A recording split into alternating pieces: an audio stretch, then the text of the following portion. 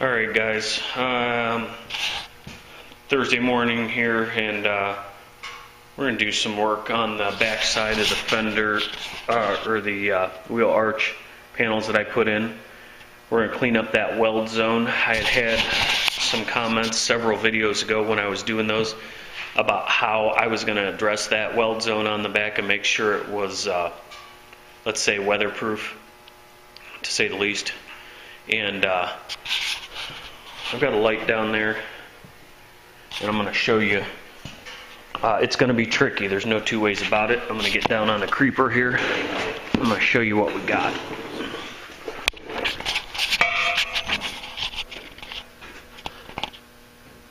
We can see that weld zone up in there.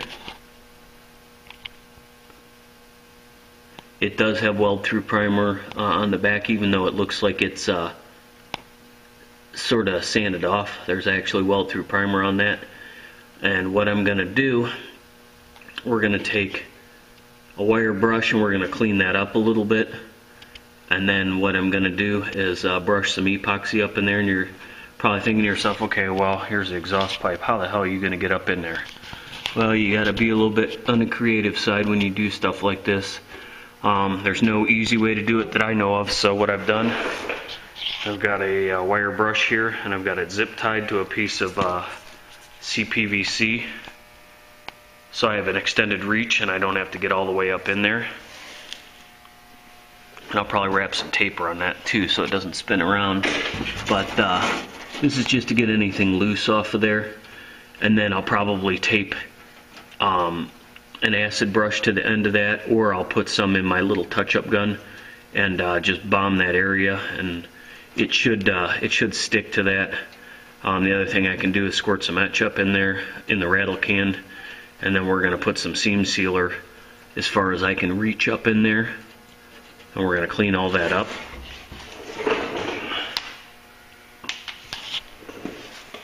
So that we don't have any further problems with that. And then I will take, I have this, get it out of my shelf here.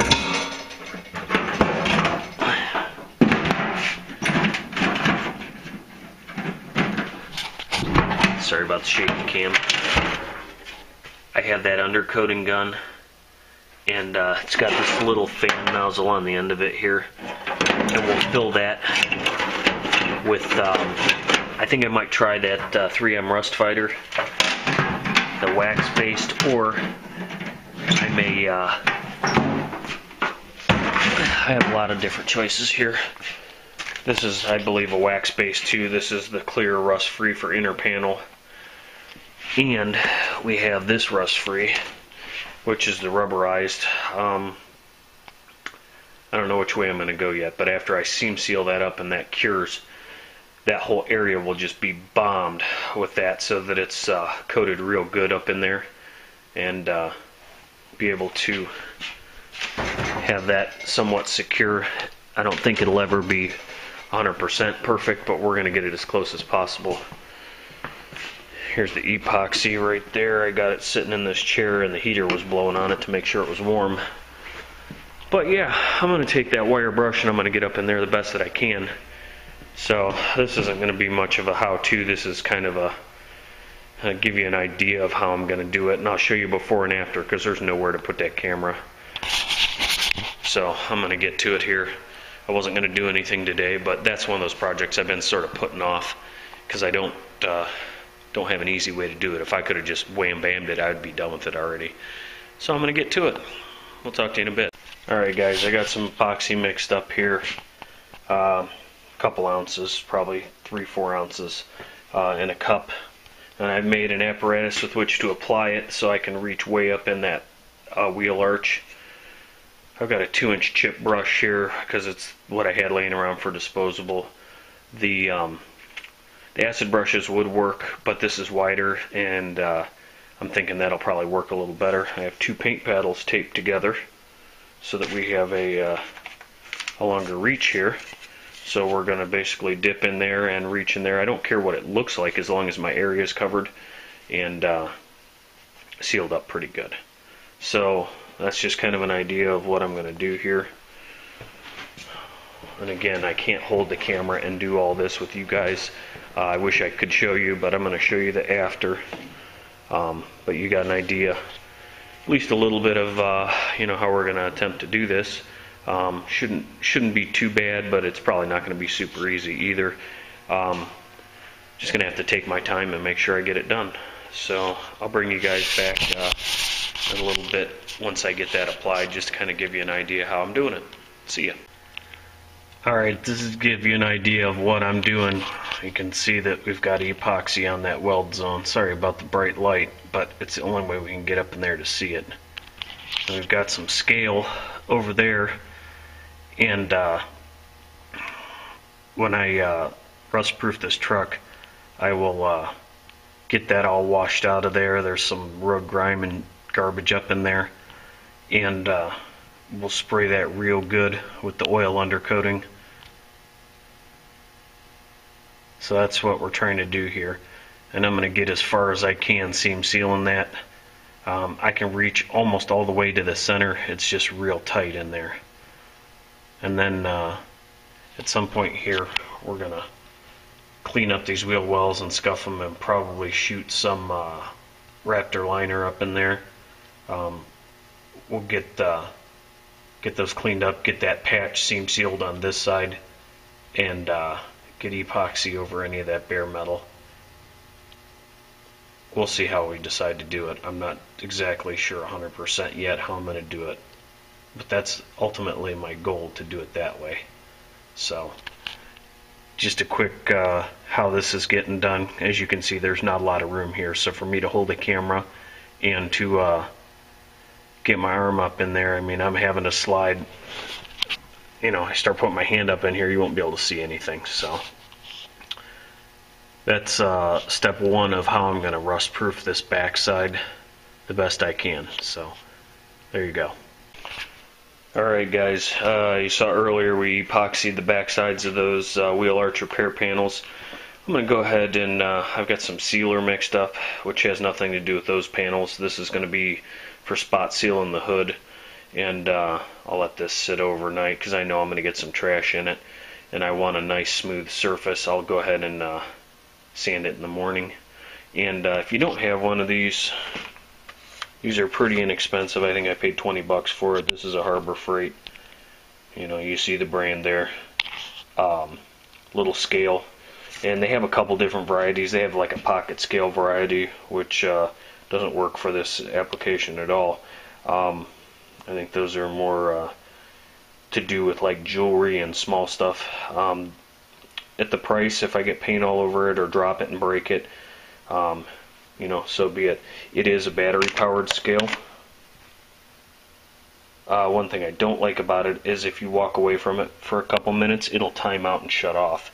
But it's got the tare button on here and all that, and for mixing small quantities, if you don't have a mixing cup, and you can just kind of guess by eye as far as quantity that you're going to need, of course you pour your product in there, and this sealer is a 4-to-1, so I put it in there, and with the cup setting on the scale, and when the cup's empty, you hit the tare button and it'll zero out the scale. So you're just measuring the weight of the product you have in there, and then you kind of got to do some quick math. So I put 2.85 ounces weight wise in this cup, and then just use a calculator real quick and did some quick math to figure out what one part of that would be. So at 4-to-1, that's 25%. So you figure out what 25% of that number of the first product you have is in there, and then you go ahead and you can either hit tare on the scale. Helps to write that first number down, because if you're doing a 4-to-1 I think it was 2.85 ounces of the first product, and then like 0.7 ounces of the other. So you'll need 0.7 ounces of your activator and 0.7 ounces of your reducer, because this is a 4-to-1. So That's a nifty little tool for like 20 bucks. See, it just went off. So if you don't do anything, it'll actually turn itself off. And it's also, it came with a cord too. I've had this for about 8 months now. There's the instructions and there's the cord. So if you have a place to plug it in, what I bought this for was measuring chemicals by weight, copper sulfate to be exact, for treating algae in lakes. And you can measure that up. So what we're going to do here is I'm going to go ahead and wipe this hood down, and I'm sort of undecided whether I'm going to spot seal all the areas or just the areas where I have a breakthrough. And honestly, I only have like 3 areas where it broke through, that being one of them. It's down to the etch. I had to spot a little etch there because I had bare metal, and then I have this one where I hit the base coat. I think we're going to just go ahead and spot seal those 3 areas, which means I mixed way too much. But that's okay because it was a small enough batch that I gotta figure out where the tripod is. It was a small enough batch that that really doesn't bother me to have wasted that teeny tiny little bit. No big deal. So we're gonna leave you right there. I gotta go get some white balls.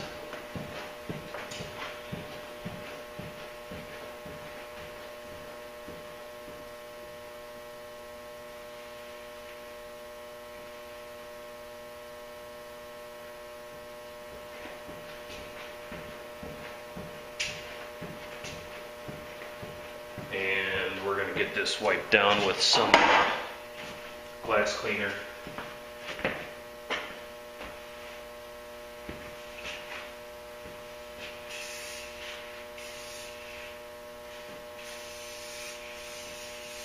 Which I need to buy some more. I'm about out.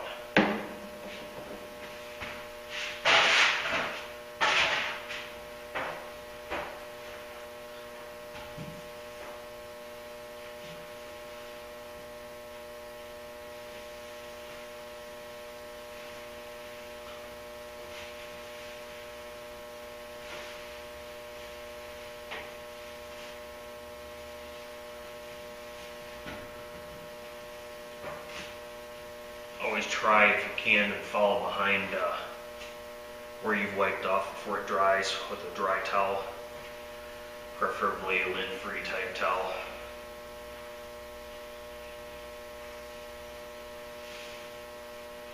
It's got the temp up to about 80 degrees in here. It's only 35 outside today, which is a beautiful thing. It takes a lot less effort to get it warm in here.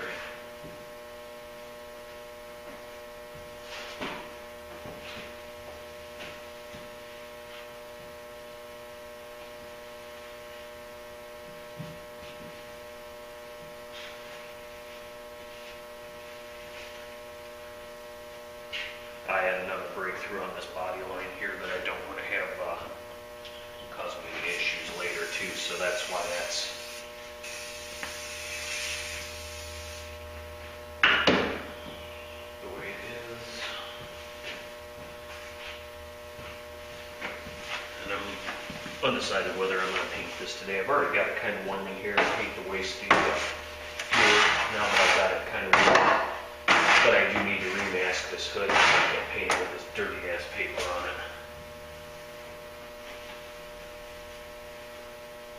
Or should I say I prefer not to? I just found another breakthrough that I had too up here on another body line, so that's my other reason for wiping the whole thing, is to make very sure that I've got it all scuffed real good. I was watching some videos late last night, and a lot of guys doing the karaoke challenge out there. And I do a little bit myself. I haven't decided what song I might sing. I know it ends tonight, so I better make a decision quick here if I'm actually going to do it. So this is all ready to go. I'm not even going to turn the air compressor on. I'm just going to use the spot gun. And we're going to get that done.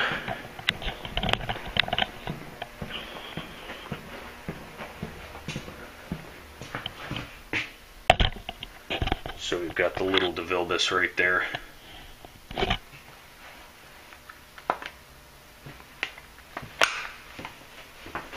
Get a strain. Oh, I already have a strainer out. Perfect. Put the sealer activator back in the cabinet.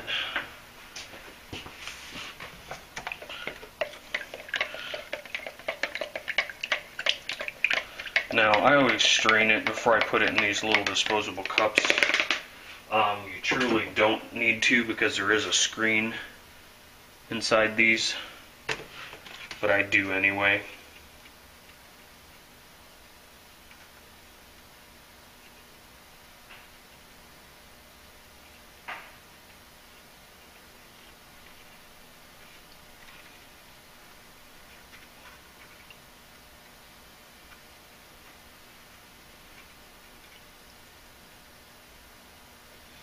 Now that amount right there was just about right at 3 ounces weight-wise, but liquid-wise it's just a little under because this is a 3-ounce cup.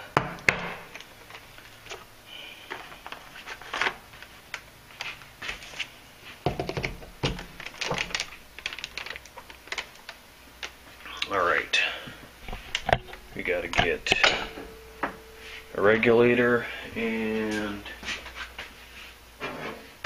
I got that on the primer gun over here, so we'll take that off and get that ready to go.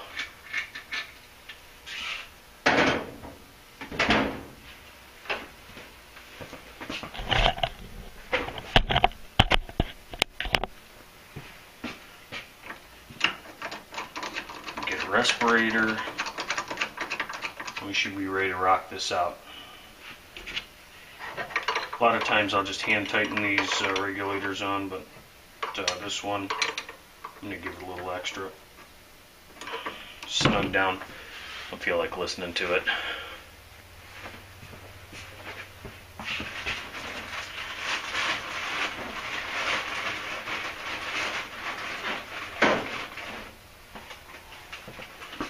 So let's go out and do this.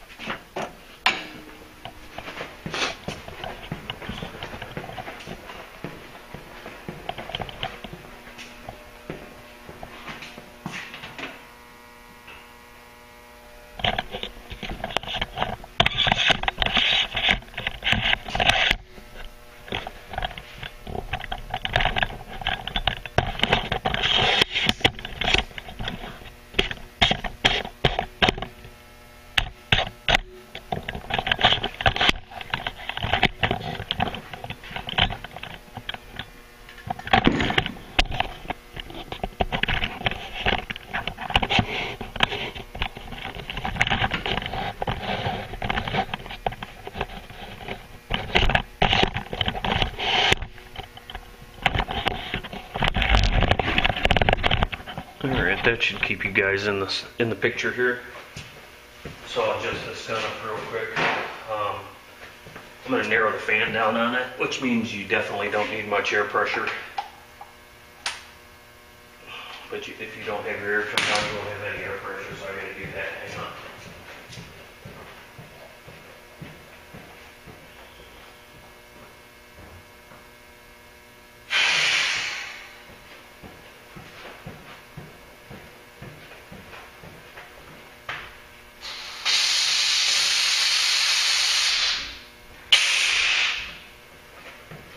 My water trap off real quick there. That's the noise you heard.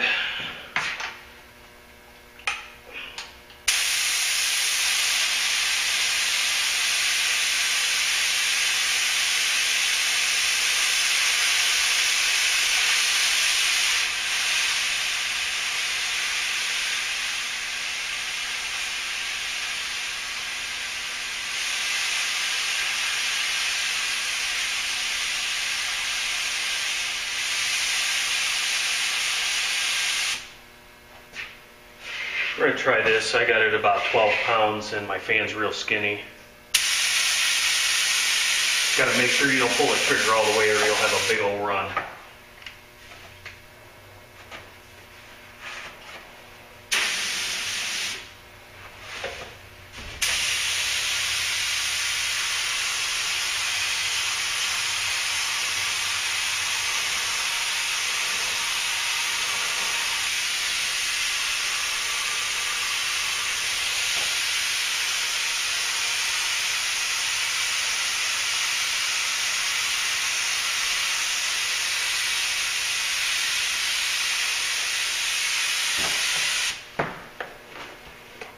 I'm going to do all the small spots first, and then I'll come back and I'll widen the fan and do the bigger areas.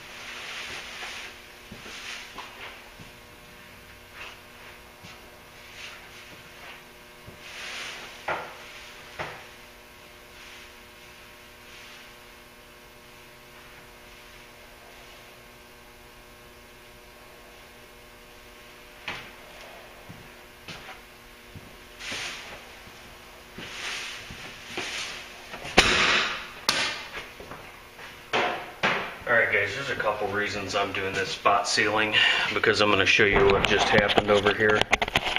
Even though this was feather edged properly, I don't like the way it looks. I'm sure the camera will pick it up. See the line in that right there?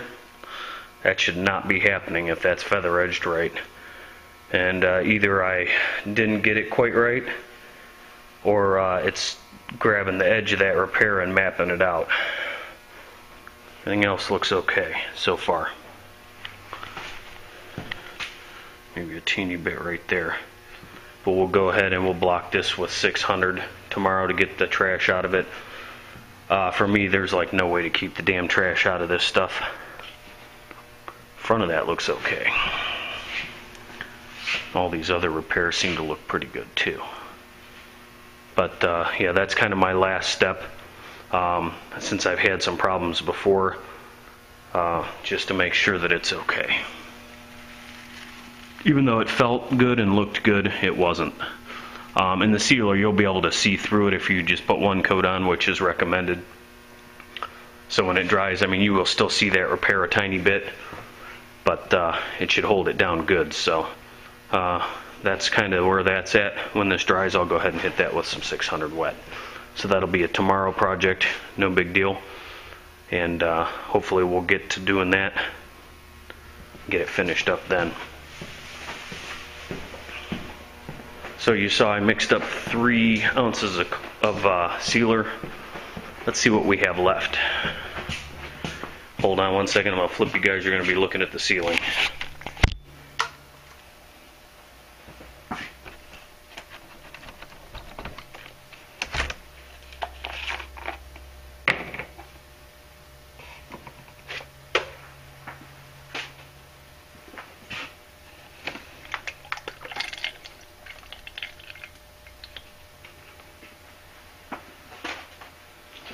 Okay, we squeezed out what was left in the disposable liner there. That's where we're at. So let's find the scale on the side of this.